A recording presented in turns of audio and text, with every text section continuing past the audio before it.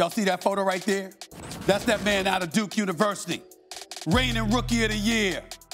Paolo Banchero, 2023. I knew he deserved to be the #1 overall pick.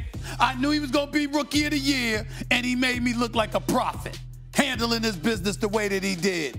Appreciate this man showing up on the NBA in Stephen A's world. Paolo Banchero of the Orlando Magic is with us. What's up, man? How are you? How's everything?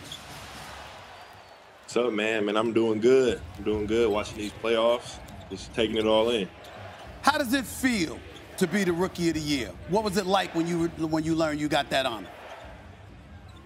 Yeah, it felt great. I mean, it was an award that I wanted to win, but it was something that I just wanted to let naturally happen and just wanted to have a great season with the team. And I ended up winning the award, and everything worked out how it was supposed to.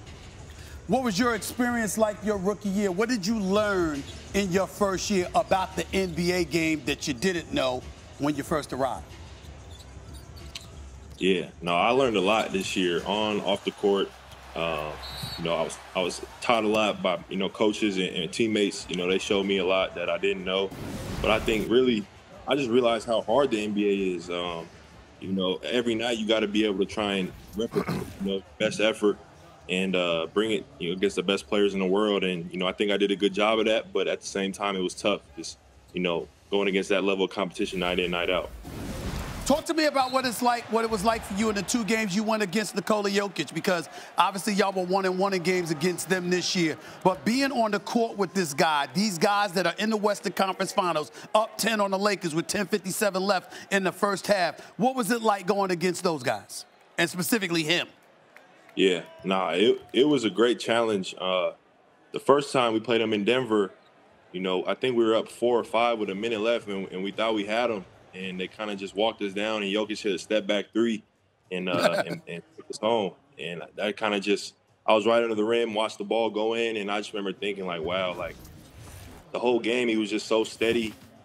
He never pressed. He got his teammates involved.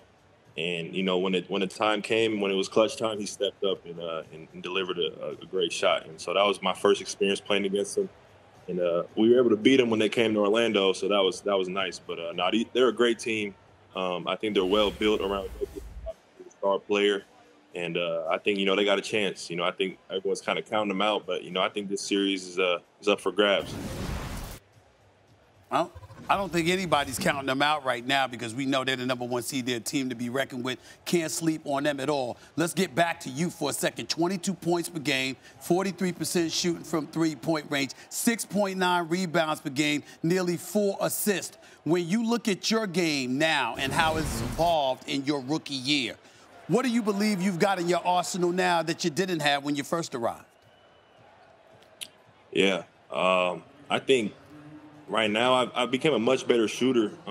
Since the season's ended, I think I finished the season shooting the ball really well, and I think it's carried over, so far through the offseason. And, shooting is kind of the main thing I think people would say I need to work on. And, I'm excited for next year to be able to, prove myself as a shooter. Thanks for watching ESPN on YouTube. For live streaming, sports, and premium content, subscribe to ESPN+.